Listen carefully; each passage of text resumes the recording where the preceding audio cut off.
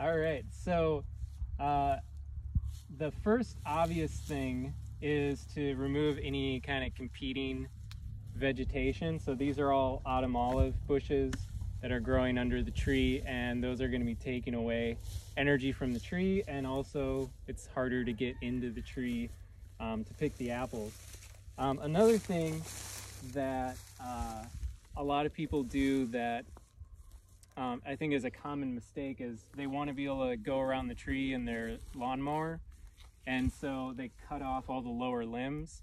But those are also the easiest limbs to pick, so eventually you just have kind of an umbrella shaped tree with everything out of reach.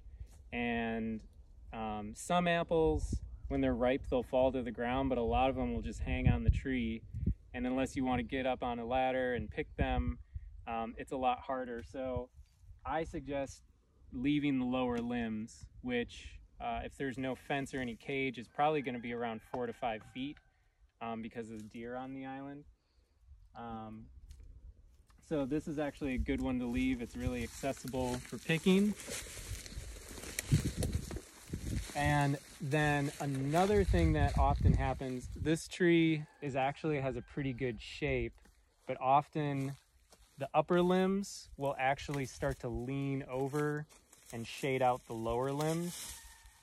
And you don't want that. You want the lower limbs to be out wider, and then kind of like a Christmas tree, it gets more narrow as it goes up. And that way there's good light penetration into the whole tree.